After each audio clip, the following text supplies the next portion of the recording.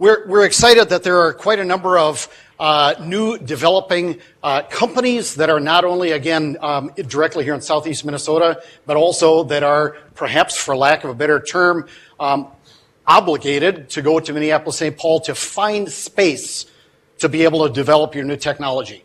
A couple of gentlemen from MinFarm talked about a new facility that just opened up in the cities that provides wet lab, dry lab, mechanical lab, office spaces at which they're doing their work. We have that same need here.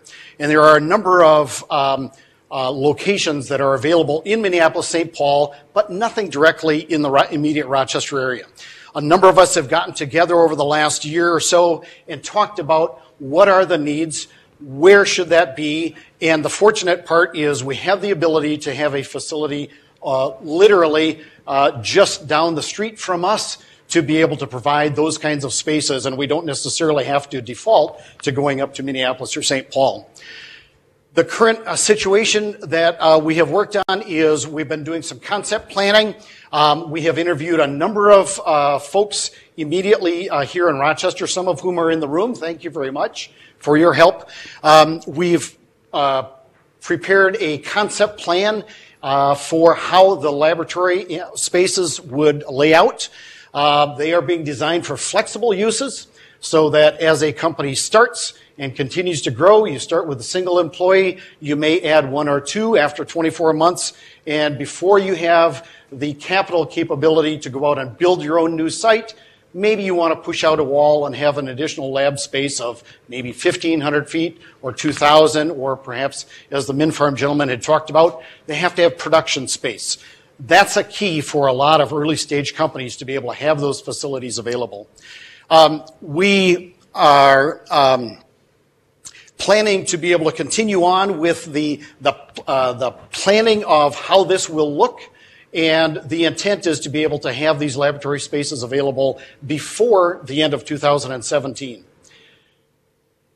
You can put any picture on the wall. The picture that you do see up in front of you has come by way of the architects that have helped us do the design through the assistance of interviews of the local folks here in Rochester and the assistance of the folks at University Enterprise Labs in Minneapolis, who have said this model works.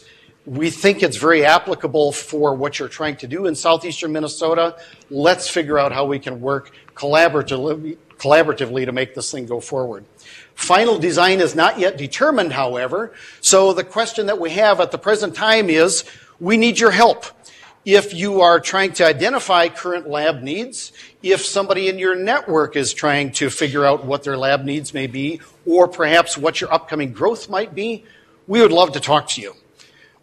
There is a facility which is available and we are working to develop right now. It is a 57,000 square foot former medical manufacturing facility just down the road. We have the capability to custom design laboratory and office spaces for anybody that is so inclined. We do also have a couple of folks for contact if you have questions. My name and phone number is listed here. Also at the back of the room, I've got a couple of brief sheets with the same exact slide. We'd certainly be very interested to chat more with you if you or someone else you know has a need for these kinds of spaces right here in southeast Minnesota.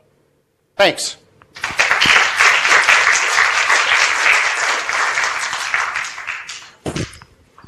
Any questions? One. To be determined. The current state that we're in at the present time is we're completing a feasibility study right now to be completed, we anticipate, before the end of March, which will give us the pro forma for the folks who are investing in putting this particular facility together. At the end of March, we're anticipating being able to say potential lease rates would be in this particular neighborhood. That way, when somebody is looking for particular spaces, you can find out how that fits in with your budgetary plans.